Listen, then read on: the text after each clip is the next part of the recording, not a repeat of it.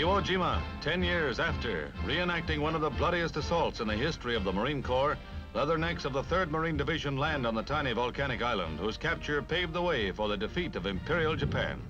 This is a token force compared to the 100,000 Americans who stormed ashore 10 years ago, backed by 500 ships and 1,100 planes to wrest the island and its famed landmark, Mount Suribachi, from its die-hard defenders. Blank cartridges today, echoes of yesterday's thunder, when real bullets and shells claimed the lives of almost 5,000 Americans. Japanese dead were estimated at 4 times that number, and only recently more bodies have been discovered in sealed-up caves.